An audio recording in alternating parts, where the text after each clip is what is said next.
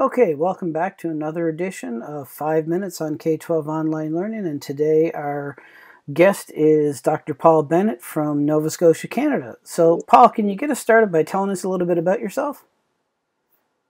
I'm a policy research analyst and a former teacher, headmaster, and I've been in most roles in education, all the way from teacher to head of an academic department, history department, to a dean of academics and faculty growth, to a headmaster, to an elected board member. And I'm basically doing policy research, analysis, and producing papers and commentaries for the public media.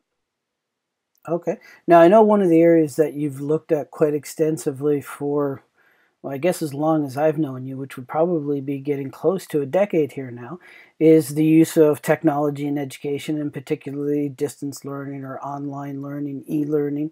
And we've got a bunch of teachers now that are, at this stage, many of them have probably been doing it for anywhere from 1 to 3 weeks, but they're still getting used to this and still looking for guidance as to how to go about it.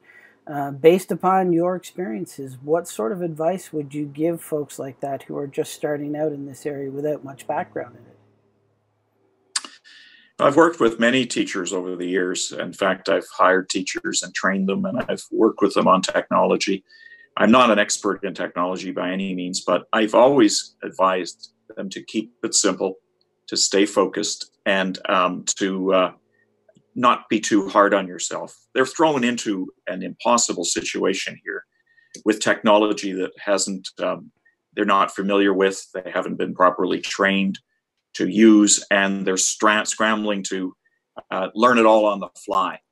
So it won't be perfect. I think your terminology is good. I think it's a triage. And I like the idea that it's almost as if it's a triage in the educational operating room, emergency room, where they're being forced under, I'd say, adverse conditions with their children at home to do things that are new to them.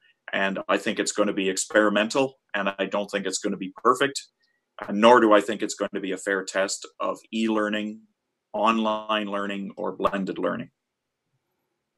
Okay. Now, you mentioned that you've been a headmaster and that you've been involved with the board, so you've interacted with a lot of parents over the years. And as you mentioned, we've got a lot of kids now that are trying to learn from home. And while parents are always a partner in this process, we're asking them to be a much larger partner now than what they've traditionally been. Do you have any advice that you'd give to those folks?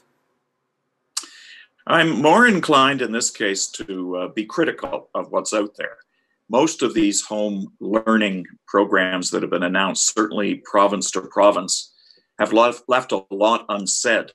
They will stipulate that a certain number of hours are expected in each grade level.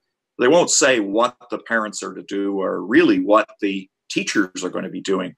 The expectations are very fuzzy. So I think it's left a lot of parents in a quandary. And I've been reading all kinds of tweets and talking to parents who have the sense that they're kind of at sea here and trying to invent things as they go along. And depends on what jurisdiction you're in as to how much guidance you're going to get. For example, if you're in Alberta with the Alberta Distance Learning Program, there are more resources. It's clear. The expectations for teachers are clear. The teachers are to be providing 5 hours of instruction up to grade 6, and there's a clearer curriculum, and there's more integrated learning, and there's a sense that there's going to be some form of evaluation. But if you're in Nova Scotia, for example, you are left with the impression that this is all flexible, it's optional, and unless you happen to take the flyer that comes in delivered door to door by the Saltwire Network, you won't even know what the activities are. It's basically hit and miss. I chose the two extremes. I think Ontario and Alberta are clear about what teachers' expectations are.